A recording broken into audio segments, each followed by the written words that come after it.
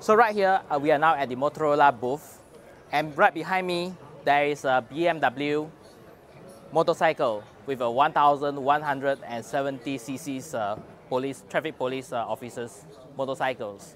So right on top of the motorcycles, we have our Motorola products. There is the MTM 800 mobile radios.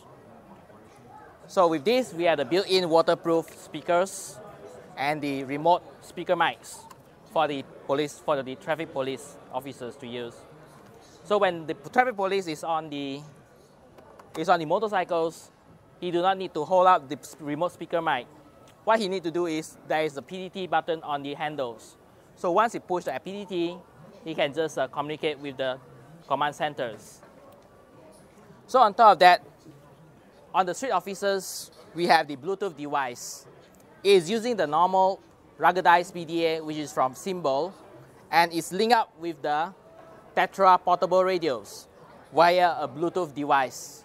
This is a Bluetooth device that can be communicated with any of the PDA off the shelf.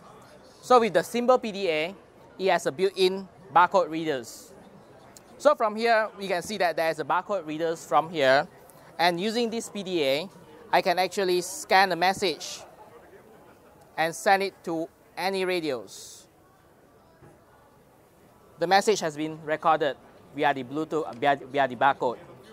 So from here right now, I can send it over to another radios. So the radio has already received my message. It's also a ruggedized PDA that's running on the Windows mobile operating systems. So inside here, we have a software called Motorola Premier MDC that is used by the traffic officers to capture image using the webcam, generating their street reports, and eventually send this image as attachment, email, or short messages back to the operating centers. So this is how it works. When I send the send, it will immediately transfer my attachment to the operating centers.